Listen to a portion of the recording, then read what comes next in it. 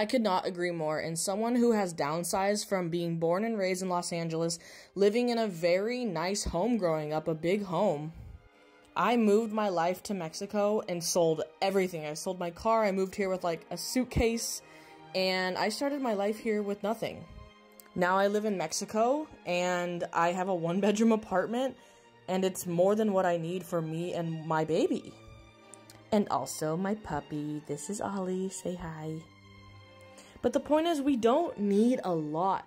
And I love the idea of minimalism. I love that documentary on Netflix about minimalism. I watched that before I sold everything, and like, it really changed my perspective. Beyond minimalism, we're also just supposed to live community-based and help each other. And so I want that for our future generations. I see that as a win. I see that as how we change the world, by helping thy neighbor. Like, literally, what is a better way to help this world than love thy neighbor? I don't see any other way.